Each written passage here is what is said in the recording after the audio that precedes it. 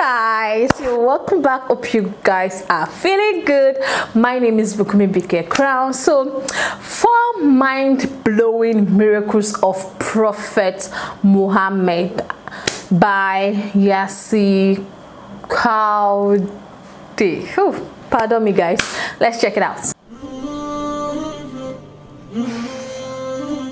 Miracles that occurred with inanimate objects.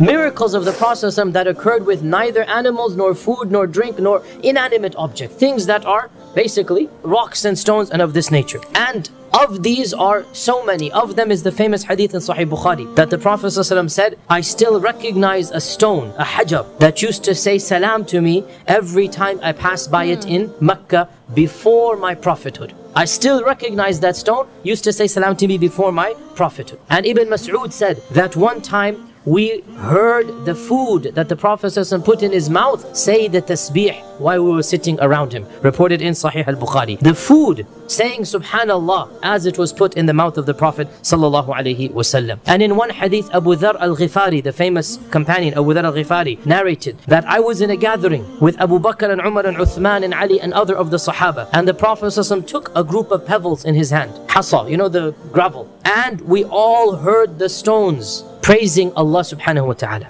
The Prophet passed these stones to Abu Bakr and they continued praising Allah in the hands of Abu Bakr. Then the Prophet took it back from Abu Bakr, gave it to Umar, and Umar's hands, everybody heard in the audience the stones saying Subhanallah. The Prophet then took it back, gave it to Uthman, and they continued praising, and we all heard. All of us heard this. Then after the Prophet left and we took those stones, nobody could hear anything coming from them. So, and this hadith is reported in At-Tabarani's Al-Awsat. Now, the point here is that, subhanAllah, the Prophet had picked those stones up and they're praising Allah. And it is as if by picking up the stones, the praise that is already emanating, because everything praises Allah. وَإِن مِّن شَيْءٍ إِلَّا يُسَبِّحُ بِحَمْدِهِ وَلَكِنْ لَا تَفْقَهُونَ تَسْبِحَهُم. There is nothing except that it praises Allah, but you don't hear it. You don't understand it. It is as if when He ﷺ touched those stones, all of a sudden the barrier between us and those rocks was lifted.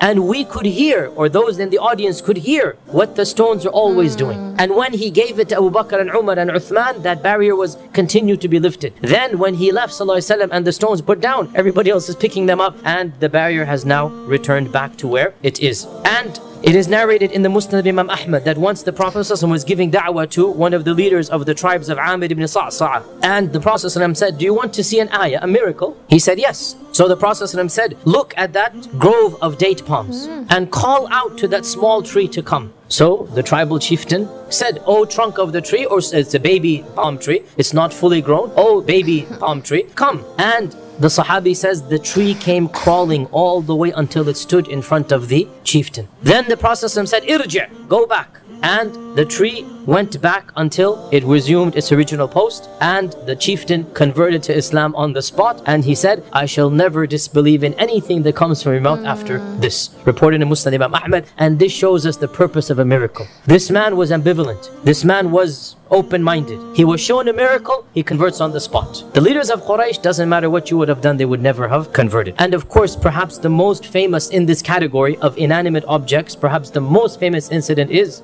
the trunk of the tree. The trunk of the tree of the Prophet ﷺ, the entire masjid is jam-packed. Over 1,000 people could fit in the masjid of the Prophet ﷺ, right? We have 1,000 eyewitnesses that the Prophet ﷺ, when the masjid was initially built, so they had to cut down some stumps of the tree so that the masjid could be empty, and they left one of the stumps right in the front so that the Prophet ﷺ could give the khutbah on it. This was in the first year of the Hijrah. By the time some wealth began to pour in, the 3rd year of the Prophet ﷺ, the 4th year of the Hijrah, so somebody said, "O Messenger of Allah, why don't we make for you a custom-made pulpit, a proper pulpit? Let's carve it out and put, 3 steps in it. We'll do a proper pulpit." So he said, "Okay, if you want to do it." So one of the ladies of the Ansar, she had a servant who had trained in in the art of carpentry. Carpentry was not that common in Mecca and Medina. This is a trade. So she had a servant who was the most famous carpenter. So he was commissioned to build a pulpit, and so the pulpit was now moved to the middle of the masjid. Before this time, the pulpit was towards one of the sides, because you cannot decide where the tree is. It just happened to be there. So the pulpit was towards the side. So now the pulpit is moved in the middle, and the very first day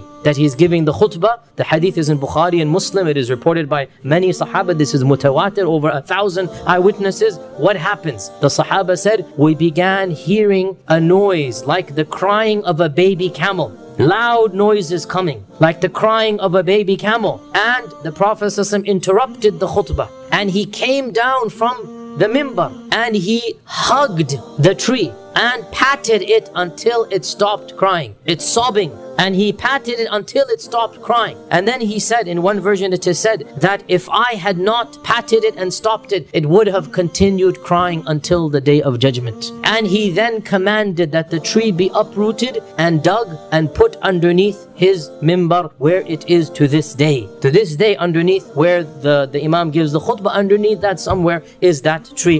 Whenever Imam al-Hasan al-Basri, the famous tabi'i, would recite this hadith, he would begin to cry. And he would say, a tree cried because it missed the Prophet ﷺ and the knowledge that the Prophet ﷺ spread. How about us and our hearts? Should we not cry as well for not having had the opportunity to hear our Prophet ﷺ? Wow, mind-blowing.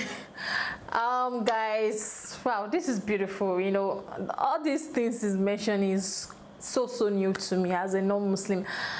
I don't know much. The only thing I know is the hadith. No, I don't really know much about it, but I know it's just beautiful to, you know, learn these new things about Prophet Muhammad, what the things he did, or the things he had that is a miracle. Yes, like he spoke about the tree, you know, he spoke about, you know, a lot of things, and it was beautiful watching. Thank you so much for watching. I'll see you in the next one. Bye.